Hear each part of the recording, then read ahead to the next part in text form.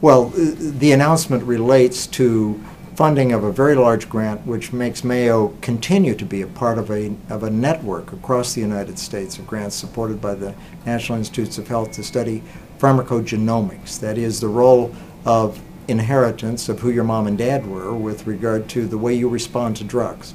This network was established in the year 2000. Mayo's been one of the nodes of the network since it began.